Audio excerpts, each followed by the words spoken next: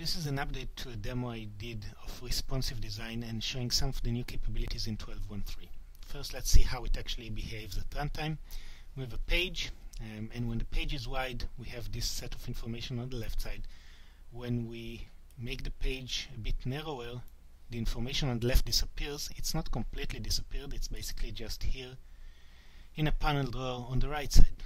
Okay, so still there, can expand and collapse it as needed, and when we're in a wider mode it goes like this. Now this is very useful, for example, if you're designing a user interface that would go on an iPad. So let's look at our iPad emulator.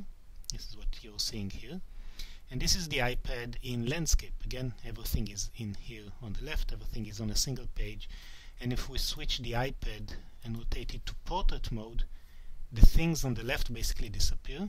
Okay, and on the right side we have this little pop-up with the extra information. Okay, so this is what people refer to as responsive design, adjusting to, for example, how the page is laid out. Now let's look at how we actually implement this. So to implement it, I used a simpler demo. So in the simpler demo, what you're going to see is buttons, so button 1 and button 3.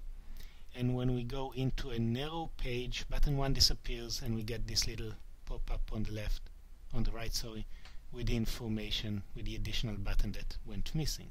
Now you probably noticed that over here this is called button 1, and over here it will be called button 2, but at the end of the day what you want to do is basically just replicate the same components on the right side.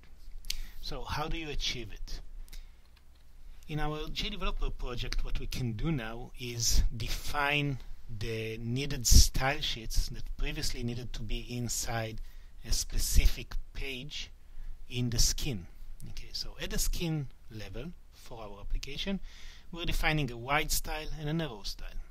And then we're assigning it values for the display property. Wide is inline and narrow is none. Basically means that by default the narrow style is not going to be shown and the wide style is going to be seen.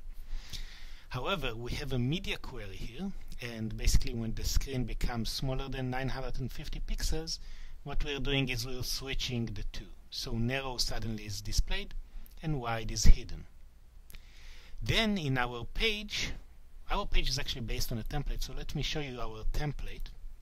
In our template we basically have a grid layout with 3 cells. Cell 1, what you're seeing basically on the left, it's a narrow cell, and what we're saying here is that the content here is going to be displayed in a wide mode. This is what the style class says. The middle, the grids cell that sits in the middle, doesn't actually change, it's always the same. And then the grid cell that is on the right side has the panel drawer in it, and this one is set to narrow. So by default you're not going to see that part of the screen. But when we're going into a smaller mode, a narrow mode, this is going to pop up, this is going to disappear. Okay. Each one of our grid cells has a panel group layout in it, which the style class is applied to, and then a facet in it, which is where we're going to drop our content.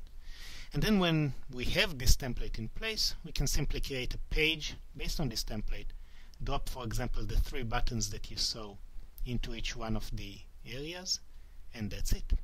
That's all you need in order to implement a responsive design. You can get the code from my blog. One more thing to remember, your web XML, there's a property called disable content compression.